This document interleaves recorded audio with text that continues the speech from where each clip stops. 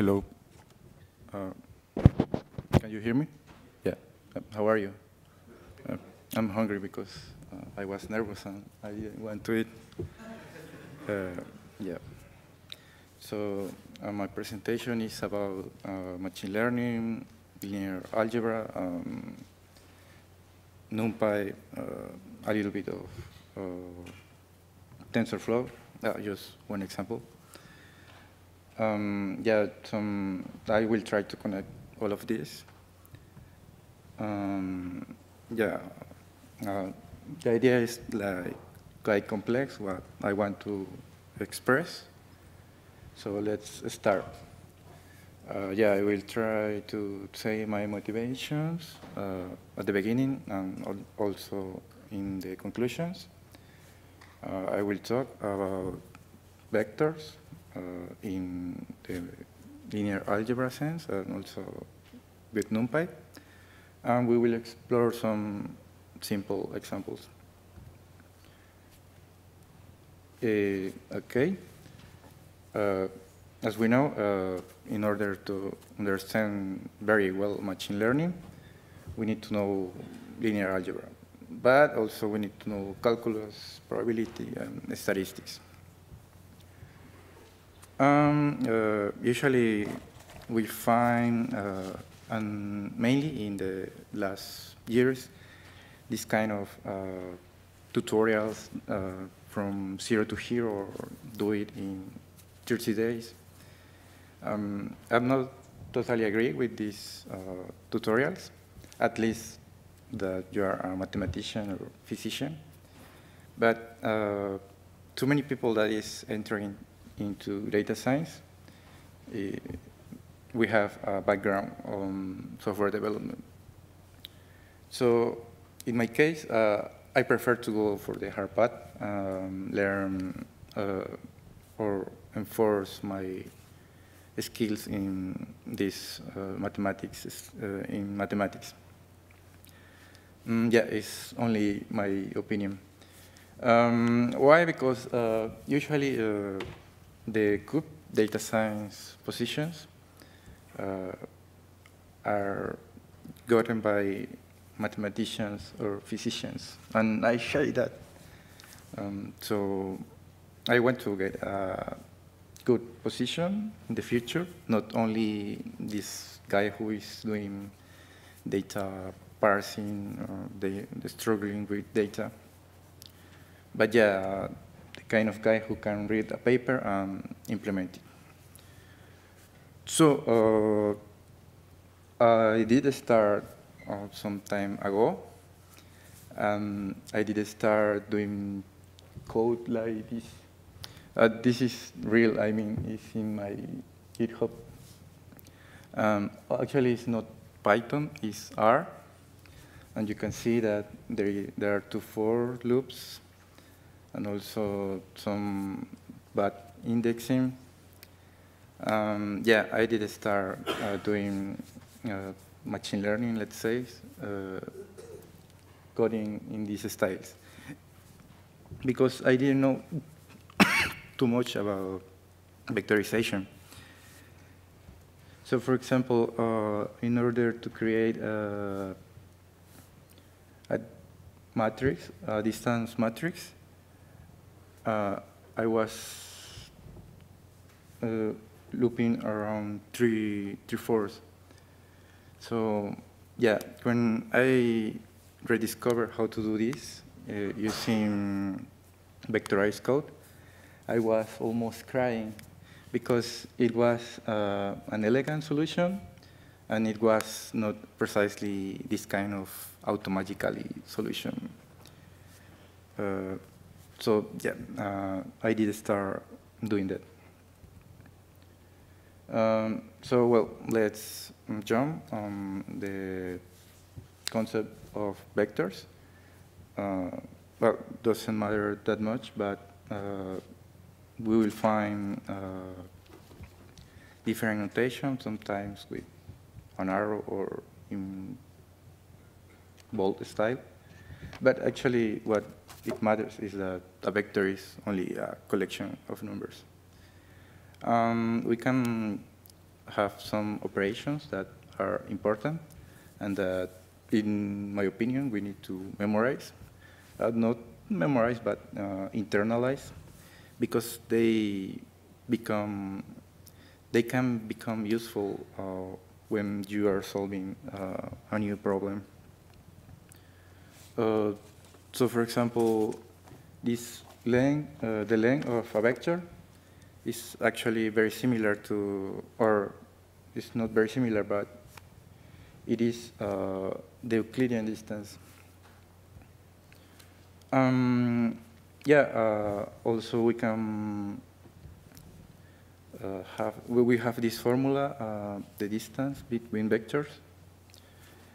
Yeah, they are still similar. An important one, the dot product. If you see here below, the dot product of a vector itself, it is actually the length of the vector, but squared. So yeah, let's do something more Pythonic.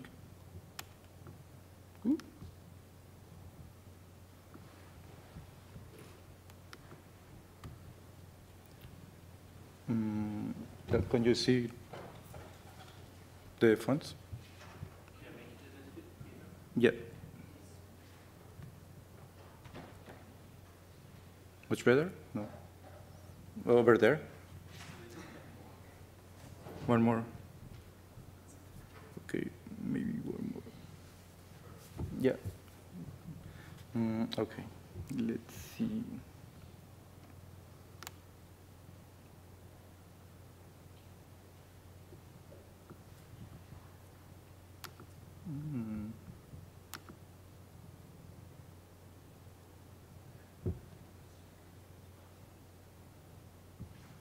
Oops, sorry.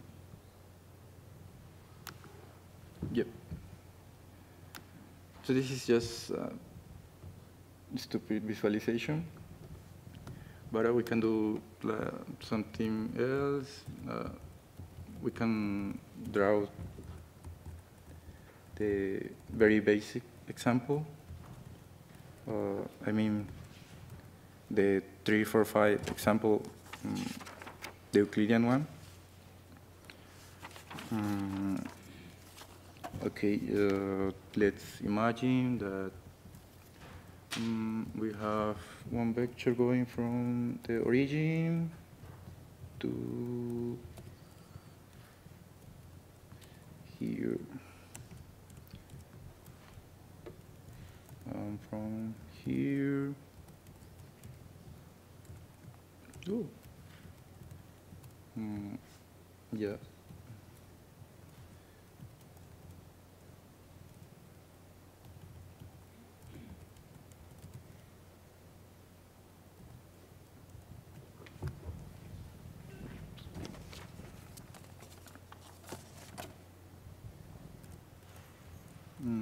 Should be like that. Okay. No.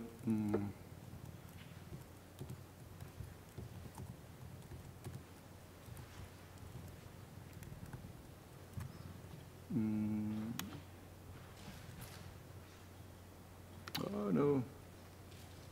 What I did.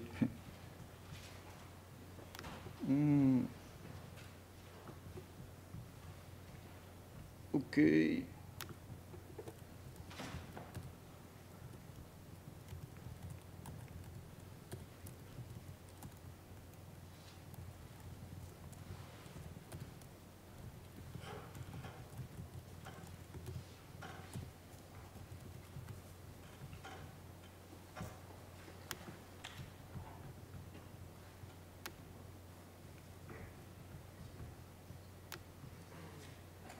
Oops.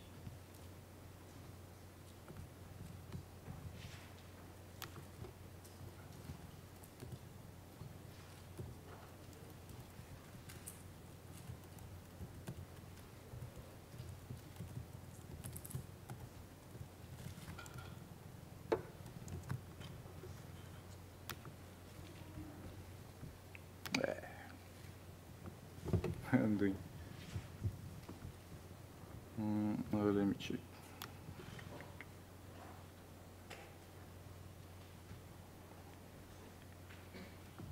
Oh, yeah, I know.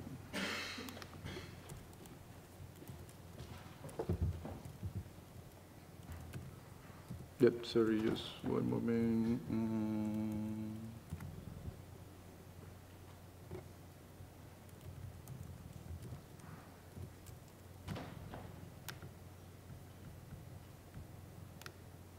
Yeah, that is the most basic example. So it is a good idea to think in vectors, doing this kind of visualizations. So when we want to calculate the summation of these two vectors, it is easy to see that it will go from this arrow to this one. So in this case, the length is 3, and this side is 4, and it will be 5. So yeah, but that is very useful to internalize the formulas. But usually in data science, we find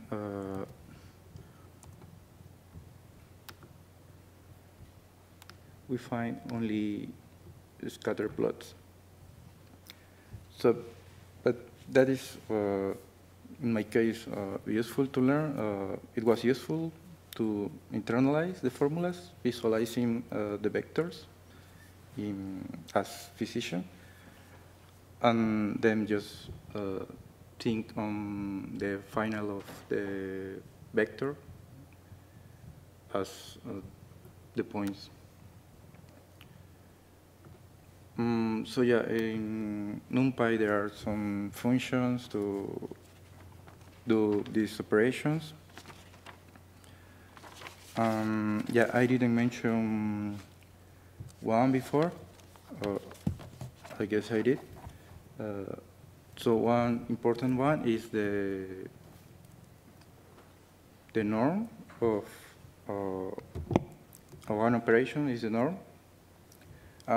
With the norm, as it is quite similar to the magnitude or the distance, we can actually get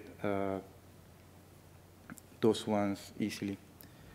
So imagine that we have to use, or we only have this implemented.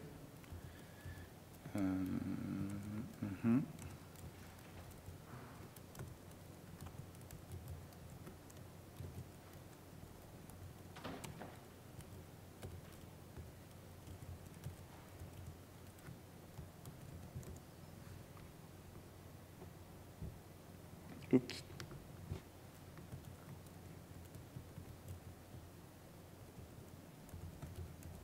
So this one is easy, which is the size of this vector B.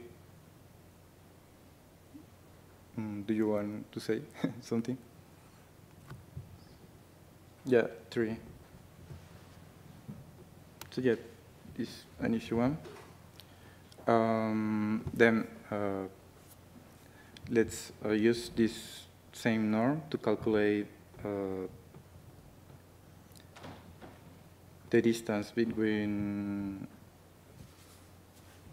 B and C. So we just need to do this.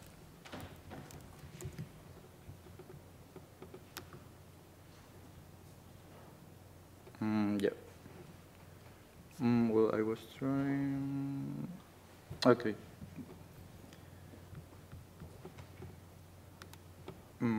Well, this is becoming boring. So let's go for one more example. But actually, let me go back. You know that the winter is coming? I mean, the artificial intelligence winter. But well, it's actually not coming. But one curious stuff is that in the past we already had some artificial intelligence winter, and then for some time, because of some paper published by Minsky and Papert, the research was canceled almost in every important university. So for 15 years or so, we didn't have research on neural networks. And that was called the artificial intelligence winter. The people is saying that we will go for a second winter, but actually no. But what exactly these guys were saying in this paper, they claim that, or they prove actually, that it was not possible to solve the sort problem with one perceptron, because we know that the perceptrons work they have a linear separator. But actually, what I want to show today is that we can solve the sort problem using one neuron. And we will see this later. Yeah, with one perceptron, or more formally with one neuron. Also we will check some example on linear regression, just multiplying vectors and matrices. Let's do, well, this is the algebra behind linear regression. This is the one in, if we see with this summation symbol, but actually it's equivalent to this one in the matrix form. I don't want to spend time, but you believe me because I am the speaker. This is the solution. So actually, we just need to do 1, 2, 3, 4, 5, 6, 7 operations with one matrix and one array. We will get the minimum value here, or one solution. And then this is pretty fun. Because, if we don't know this, maybe we will go, or we will try to solve the problem in this way, using for loops, as I did before. So let me go for the code. So actually, what I did, the most important line is this one, and it's the same as this one. But this one is also important. We need to get the X, or the data set, and we need to stack one column with only ones. This is because we have this term here, the B, and it has some one here, imaginary.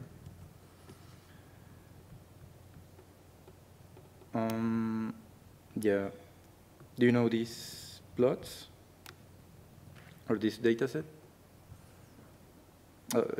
They are very interesting.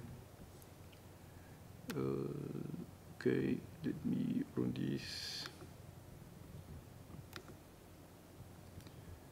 So these plots, or these mini data sets, are used to show a correlation. We can see that they are very different, but actually the line that is drawn is the same.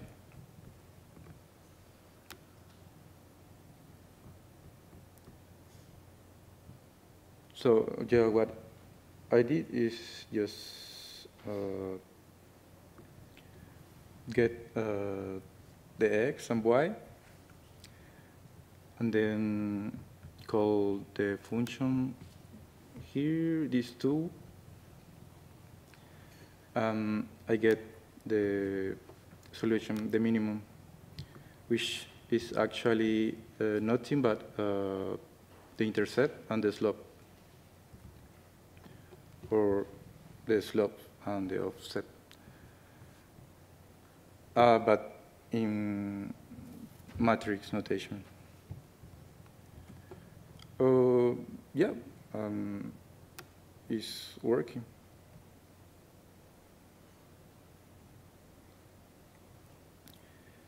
So, but we can do it also this using TensorFlow, which is good. In this case, we save in placeholders these two variables, the dataset and the labels. Yeah, this is not very elegant, should be more elegant, but actually it's the same operations as before. You see here, this matmul is actually the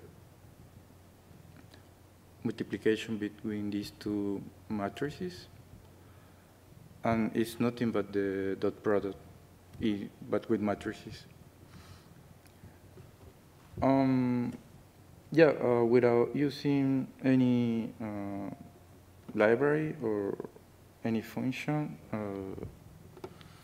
for modeling in TensorFlow or NumPy, we can solve,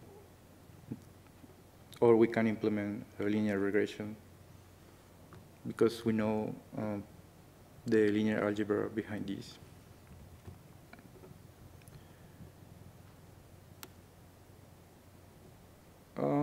Yeah, it's working.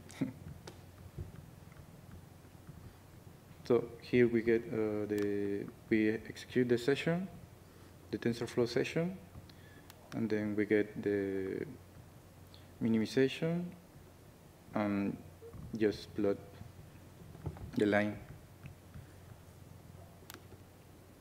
Then the next example. So do you think that it is possible to solve the sort problem using only €1? Who? Well, I think so. So I want to show this. So I'm generating some random points. I mean, these points here are just collocated in 4 squares, and then I populate with more points around these ones, and I will get, yeah, this dataset, just a sort problem. We cannot solve this using one line, but we can solve this using €1. So usually in the literature, we use always sigmoid functions, and the sigmoid functions, we know that they are monotonic. They are always from the bottom to the top. But what if we use a non-monotonic function in the perceptron? For example, the cosine function. This function is going up and down, and then we can solve this problem with one neuron. So here is the code for the perceptron. I just modify the function and also the unit step. I mean, I just did the subtraction here.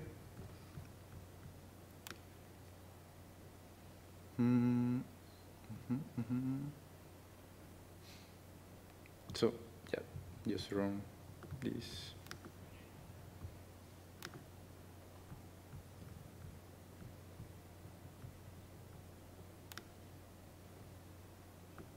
Oops, no.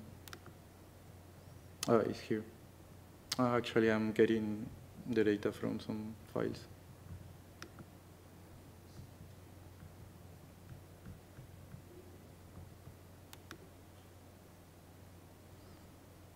Yeah, this is the cosine function. But we can see the cosine function. We can imagine as if we have since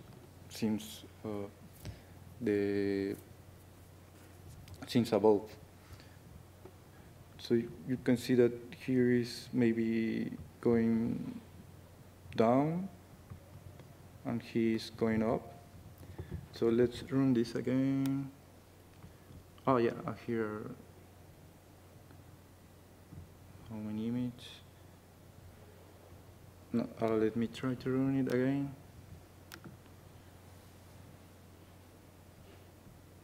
No.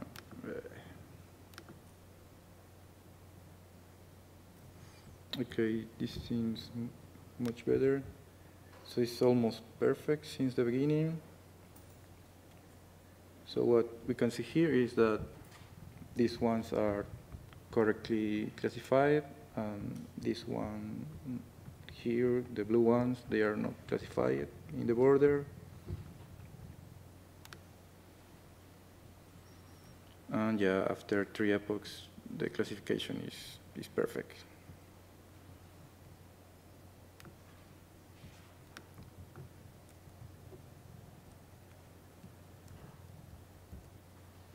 So, what else we can learn in linear algebra in order to have a solid background? Of course, we should go for the gradient descent algorithm. That is the algorithm that everyone is using nowadays, and it's very simple. It's actually just a lot of multiplication between matrices. Also, another concept that is quite popular is the eigendecomposition, because the eigenvectors and eigenvalues are used to implement PCA or LDA, I mean dimensionality reduction. Another concern that we should be aware is the numerical instabilities. Sometimes we are dealing with very, very big numbers, or very, very big matrices, or very small numbers. So we should be careful with the functions that we are using and check the documentation. Yeah, some good material to follow with this, at least in my case. I have been checking these ones, and they are very good. There is a specialization offered by Coursera with 3 courses to learn linear algebra, statistics, I think so. I don't remember the other one. But yeah, it seems a very good specialization. And this crazy guy is offering for free some course on YouTube. I guess you know this guy, right? Who knows him?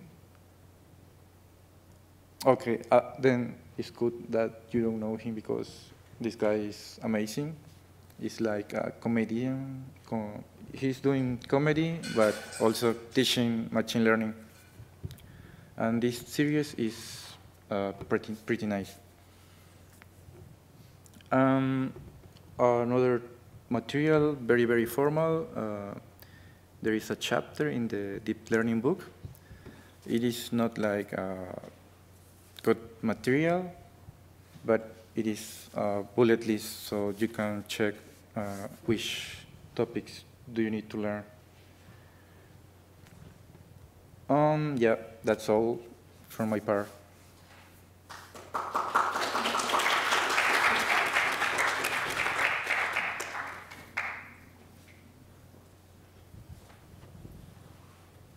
So, do you have questions or comments? We have time for questions.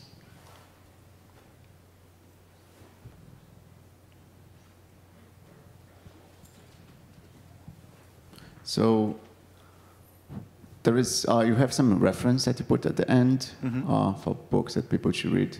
What do you think is the hardest part when you being self-teaching, when migrating from more math background to more data science background? I should say that maybe stay constant, because there are some concepts that can be boring at the beginning, or that you don't know why you are learning that, but you need to learn it. And then after some time, you will realize that it was a useful concept. Yeah. Okay. Anyone has questions?